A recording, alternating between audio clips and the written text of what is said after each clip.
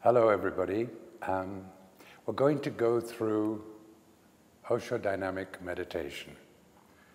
And I'm not going to be focusing on all the regular instructions. We'll mention everything, but particularly we want to look at the areas that are quite complicated, quite difficult, or easy to misunderstand, or don't get presented very well, so that you really benefit from this meditation. So when you hear the instructions, let's say you hear the instructions which begin with, this is a meditation in which you have to be continuously conscious, alert, and aware in all the three stages. And then you hear something about the breathing, which is quite complicated and not like any breathing that people regularly do at all. Then you hear there's 10 minutes of going completely crazy, which definitely gets your attention. And then there's 10 minutes of jumping up and down on the flats of your feet with your hands in the air. Again, a pretty unusual maneuver. And then there's a freeze. And then there's 15 minutes of just standing frozen. And then there's 15 minutes of dance and celebration. And when you hear all that, one thing is pretty likely is whatever that conscious, alert, and aware business was right at the beginning has long gone out of the window. So I just want you to listen to Osho explaining that particular part. So this first meditation is a meditation in which you have to be continuously alert, conscious, aware. Whatsoever you do, the first step, breathing, the second step, catharsis, the third step, the mantra, Maha Mantra, who, but remain a witness, don't get lost. It is easy to get lost. While you are breathing, you can forget. You can become so much one with breathing that you can forget the witness. But then you miss the point. Breathe as fast, as deep as possible. Bring your total energy to it, but still remain a witness. Observe it, what is happening, as if you are just a spectator. As if the whole thing is happening to somebody else. As if the whole thing is happening in the body and the consciousness is just centered and looking. This witnessing has to be carried in all the three steps. And when everything stops, and in the fourth step you have become completely inactive, frozen, then this alertness will come to its peak.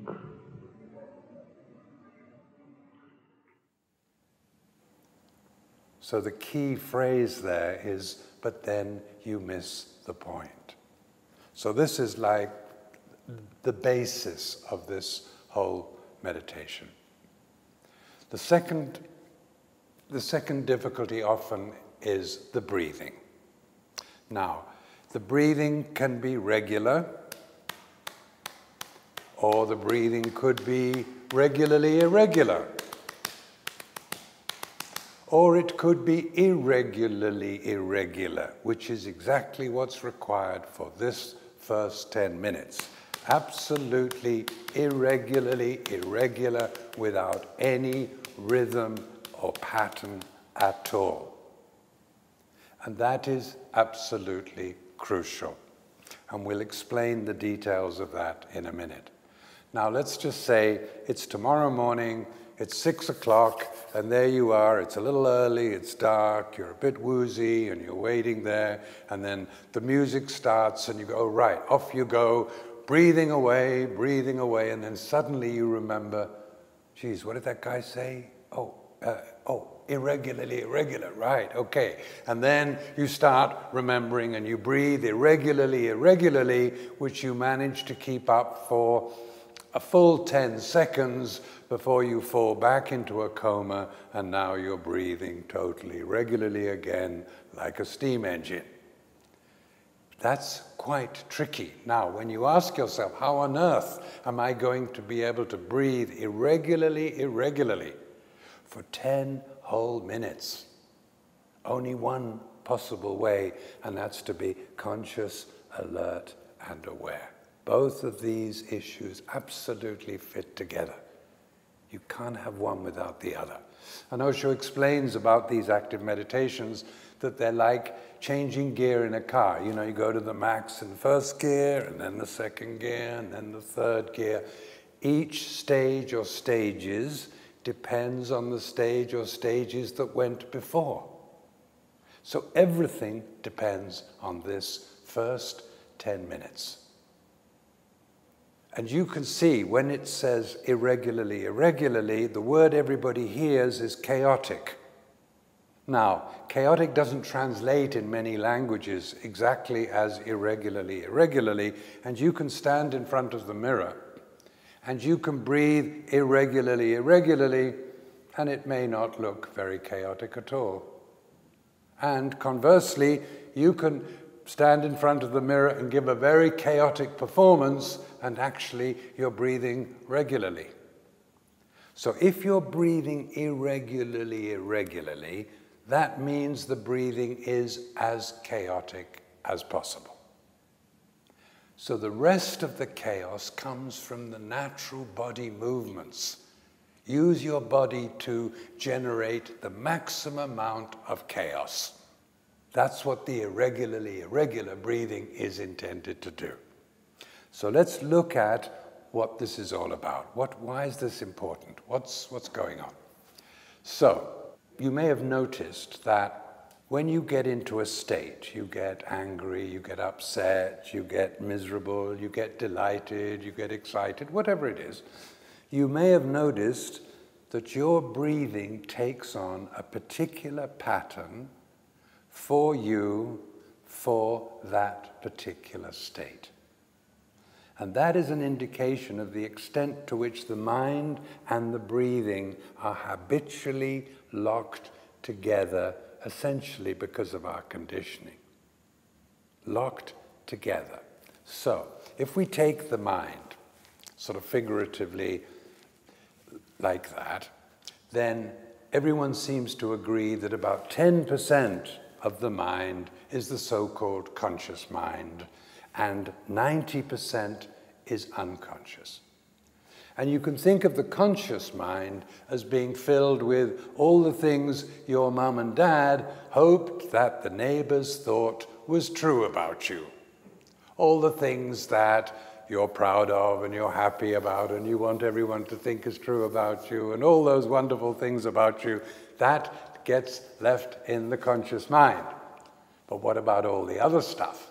The naughty stuff, the bad stuff, the stuff you're ashamed about, the stuff you definitely don't want the neighbors to find out about, all that kind of stuff you're guilty about, all the stuff you've forgotten, neglected, ignored, all that gets put in the unconscious. So, there's a barrier between the conscious and the unconscious which makes the unconscious unconscious, invisible, unless we discover how to go there and find out what's there. Normally, there's a wall between the two, like a Berlin Wall, which is very compassionate, because when someone says, "And how are you today?" and you kind of go, "Oh, I'm fine, thanks," kind of. It's sort of genuine, because actually we haven't a clue what's in the unconscious. If we really knew what was in the unconscious and someone says, "How are you today?" the answer would be very different. Now, what's really interesting about this is the unconscious actually gets a very bad rap.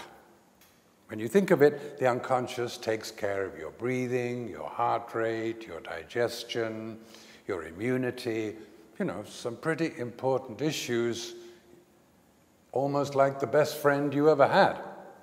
And the reason the unconscious gets a bad rap is because it's in the left luggage business.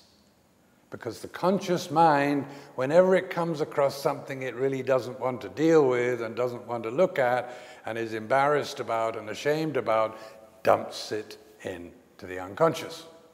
But what is really important to understand is the unconscious has no interest in keeping all this stuff down here. Also, you can look at the unconscious, it's like a really bright 12-year-old kid whose only job is to take care of you and all your vital functions. And the unconscious has no context. It doesn't know the world it's in. All it knows is whatever it gets from the conscious mind.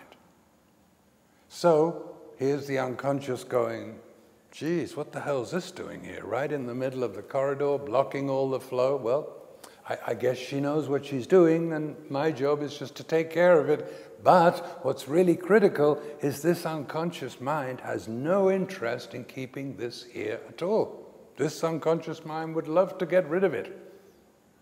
And the reason it stays down there is because of the energy of this guy in the conscious mind, who definitely doesn't want any of that stuff coming to the surface, because I like to pretend to everyone that I'm completely normal and a nice, happy chap, right?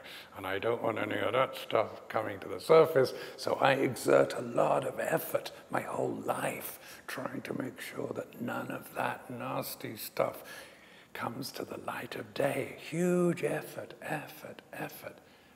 A pretense.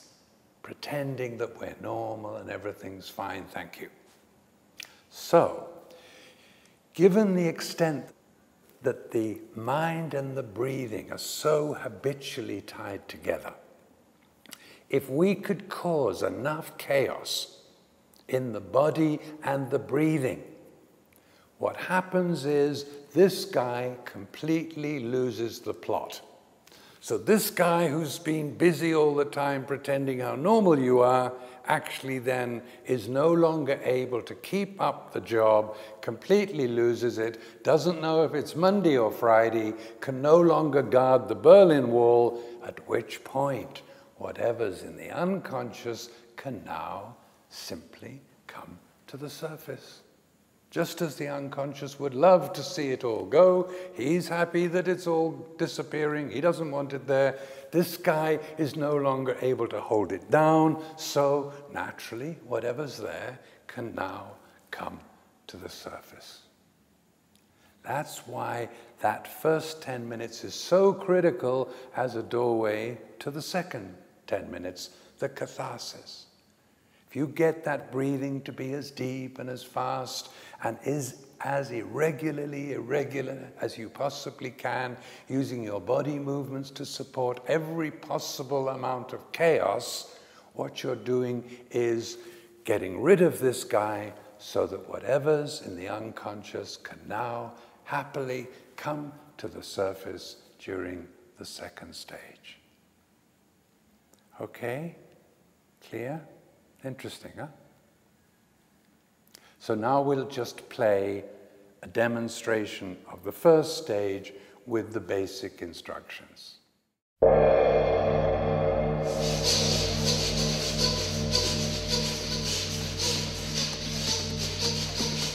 The first stage, 10 minutes. Breathing chaotically through the nose. Let breathing be intense, deep, fast, without rhythm, with no pattern, and concentrating always on the exhalation. The body will take care of the inhalation. The breath should move deeply into the lungs. Do this as fast and as hard as you possibly can until you literally become the breathing.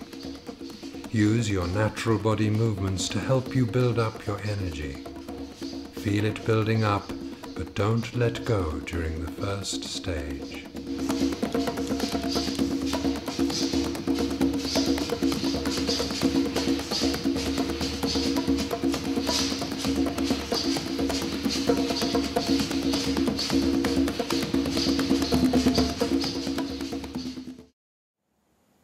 Did anyone notice an apparent contradiction between what Osho is saying and the instructions?